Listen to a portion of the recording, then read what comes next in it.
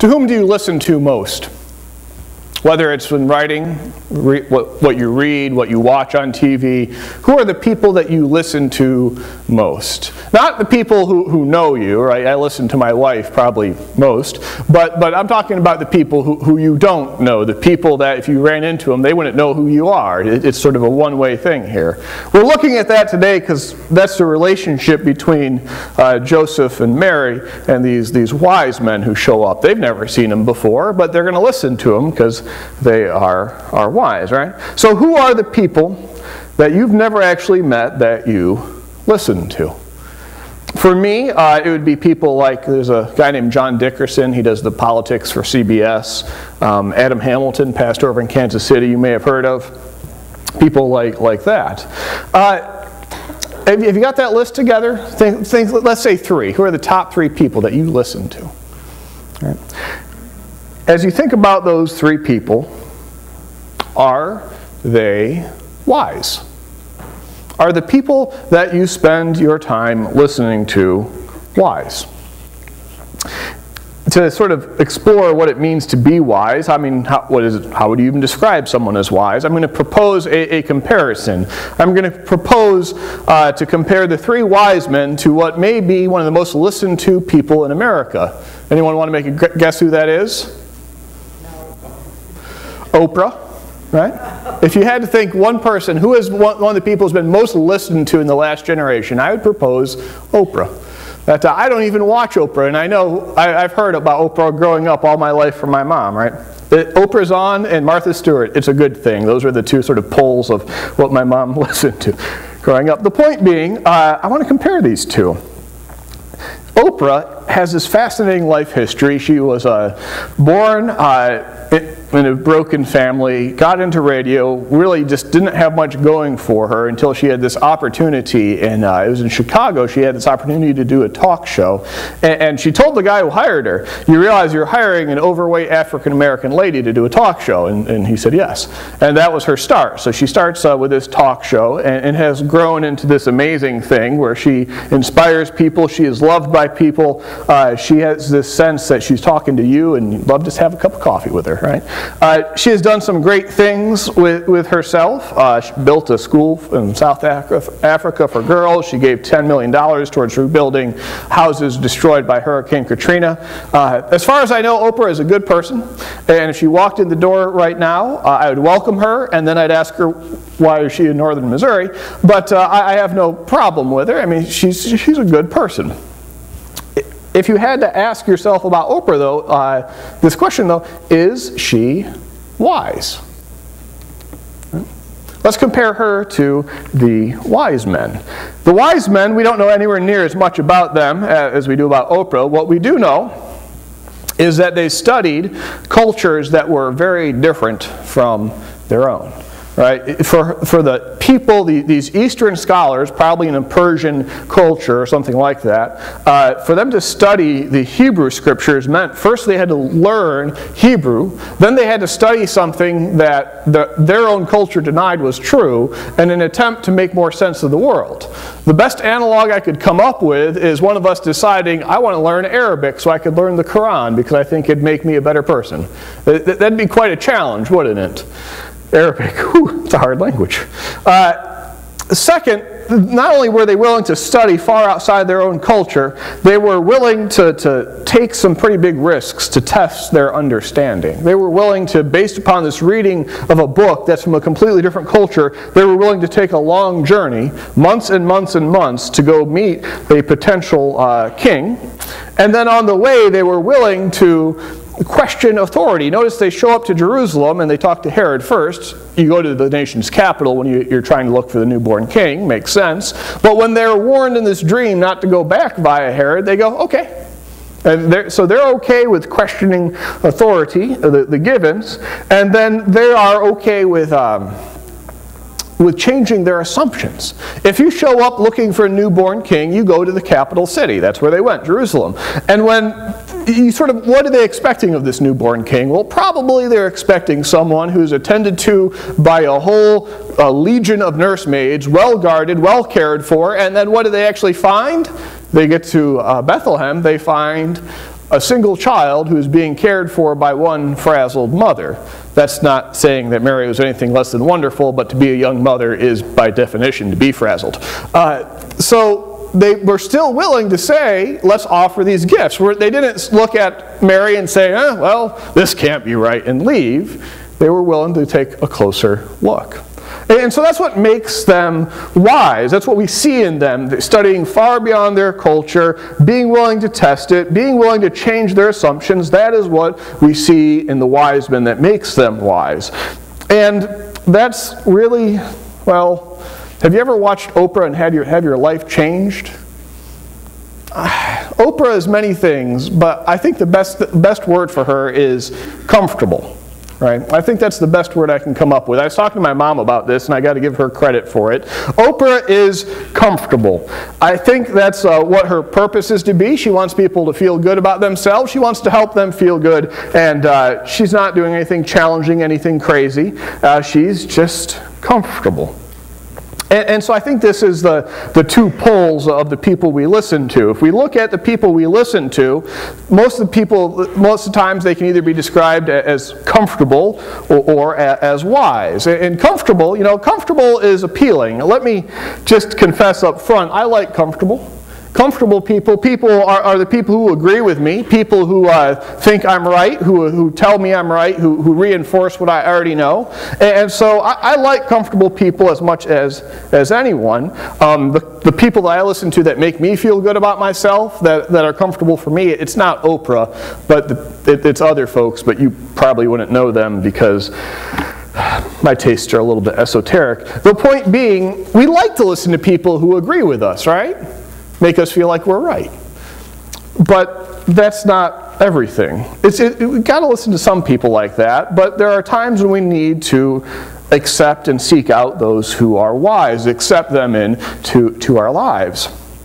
And it is a choice to accept people who are wise, who are going to shake things up, who are going to question things. I think when it comes to the wise men showing up, we have this really sort of this snapshot of what happens that simplifies it greatly, that sort of misses this key moment where Mary and Joseph have to accept them in. Because how we usually think of the wise men is that, so Mary has a kid, and then we sort of imagine the shepherd showing up. How quickly? How quickly do you think the shepherds show up? Half hour? Hour? They come on in and they go, "Yay, Jesus," and they all like bask, a newborn kid. And then how quickly do the wise men show up? They show up next hour or so, right? And then they show up, and then it's like, and that's what all of our little nativities show. The baby Jesus with the shepherds and Mary and Joseph and the three wise men walking in while the shepherds are still there, and it's all very warm and fuzzy.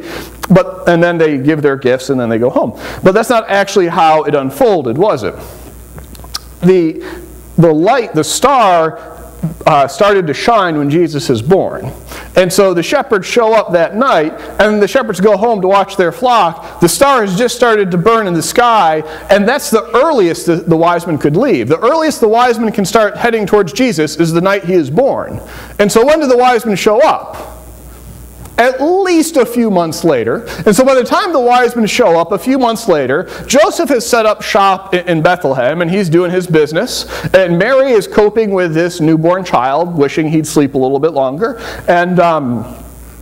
And things are sort of back to normal. And the Magi, sort of the three wise men, or however many wise men there are, they come into town with this caravan, and they don't speak the language, and they look funny, and they talk funny, and they smell funny, and they're not from around here, and they come into town, and they go up and they knock on Joseph and Mary's door, and what do you think they do?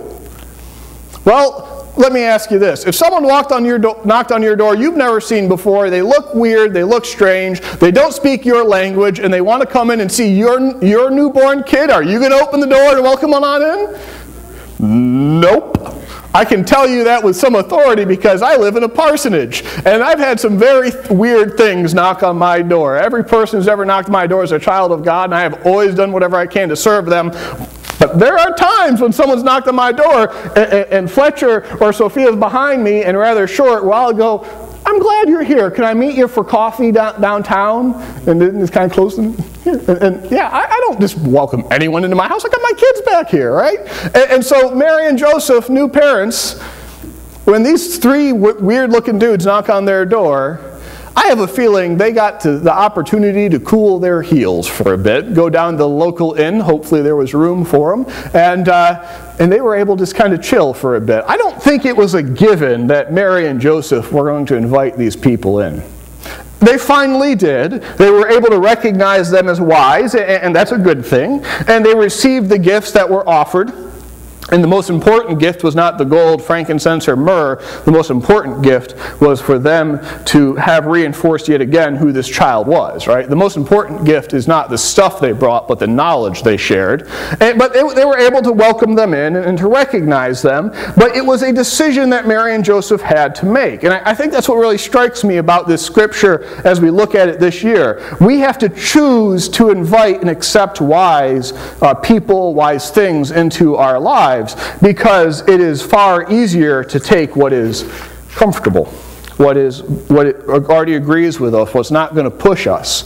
And so we have to choose how much wisdom are we going to seek, because there's only so much we can listen to during the day. Right? This is January. We're all looking at the rest of our year. I don't know what when you look at the rest of your year, I don't know what you're doing. I'm making my list of books to read, and I'm being honest with myself this year. I'm saying one book a month is about what I can probably tackle. That's 12 books. Some of you have seen my stack of unread books. There are more than 12 books on that stack. But there's only so much time. And so who am I going to listen to? Who am I going to listen to when I'm driving down the road? Who am I going to listen to when I seek out the news? Who are the people I'm going to listen to when I go have coffee? Who am I going to listen to? And is it going to be people who are comfortable, or is it going to be people who are wise? Who are going to push me, who are going to challenge me, who are going to bring me new thoughts, new ways of thinking. People who are not going to hesitate to say, I might have been wrong, let's figure out what's right. People who are willing to question assumptions and learn as they go. All right? I can only speak for myself, but I want to listen to the wise. Not all the time, because every once in a while I need my Oprah, or my personal version of it, the things that make me feel good about myself. But I do need to listen to those who are wise. And part of what that means is when I listen to someone who disagrees with me, I'm going to have to sit down and think about it. Is this person wise in helping me understand something important, or are they a wingnut? Because it could be either. You never know. But when someone disagrees, it either means that they're bringing you new wisdom, a gift from God, or they're crazy. You got to sit down and figure on it, though, don't you? Maybe they're wise. Maybe this is a gift. Maybe they're crazy. I commit, my goal is I'm going to seek out the time to seek out the wise, to seek out the gifts. They are going to bring us the gifts of new understanding, the gifts of better ways to see God's world, the better ways to serve and meet people. And I would encourage you to start to do the same this year. To look at, again, think of that list of 3 people you listen to most. Are they wise?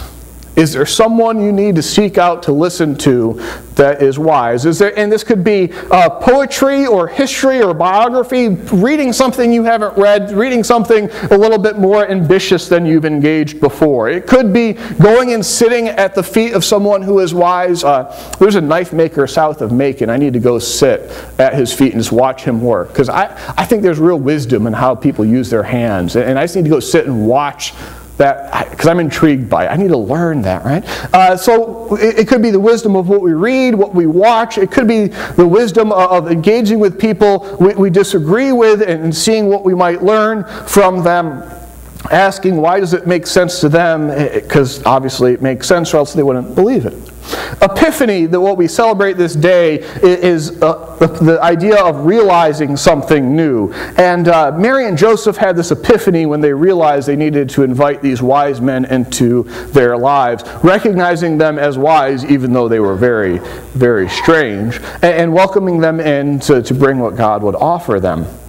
And so it's my prayer that we as a church might be a community that recognizes wisdom and welcomes it in, and in doing so being willing to be stretched and be challenged, to see in new ways, to practice new practices, in doing so to grow in our understanding of God's creation, accepting that what God offers is not always going to come from the people who make us feel comfortable. Amen.